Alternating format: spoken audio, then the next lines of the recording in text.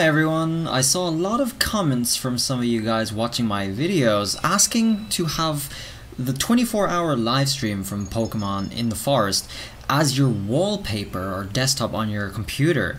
Now, I'm here to tell you you can do that and I'm going to show you exactly how. It's easy and it's free. So let's get right into it. So first thing you gotta do is you gotta come to your desktop and you gotta right click and go to personalize, and you got to change background from picture to slideshow. Down in the comments I'm going to give you two options, which is essentially wallpaper with Pokemon, which is the clip from my 24 hours in 7 minutes video with all the Pokemon only, and I'm going to give you one with no Pokemon, which is on a 1 minute loop. So you have those two choices. One thing that's important to note here with this free version, or this free program that I'm going to give you, there's no sound. There's no sound. I hope that's okay. I hope it's worth it, a worthy compromise. You can always just go put on the sound on a tab on YouTube and have it playing in the background anyway, if you want. It's pretty easy. So let's get right into it. The program you're going to want is called Video Paper, linked down below as well underneath the videos. You're going to have 3 links. That's it. You just got to download this very small file, bring it to a new folder, right like this. Just extract it to a new folder. That's all you got. Then you open this bad boy up.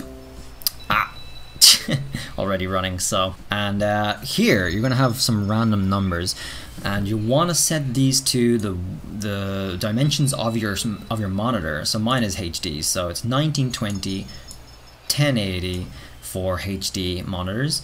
You want this to be 0 0 because this is the center of your screen. That's what you're gonna need.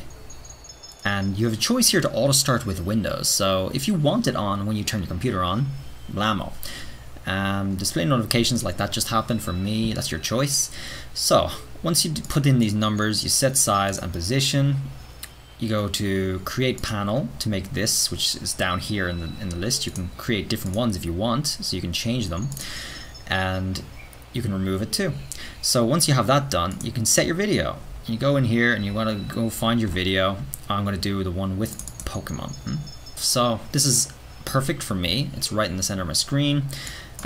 You can X that out because it'll be down here. I do have 2 running. Oops, let's quit one. So that's what happened. But yeah, that's it. Just make sure you know where your video file is.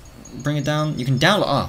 So for downloading your video file, I'd strongly recommend this website. You can get your link. You can put it in here. And you can download it. It's very easy and very quick. So just download and drag it to your desktop or wherever you want, and then upload it to the program in here, which you have to right click. And that's it. That's it. Now you're gonna have it as your wallpaper. Hope you found it useful, guys. Don't forget to subscribe for more videos on Pokemon Sword and Shield. And I guess I'll see you guys in the next video. Till then, bye.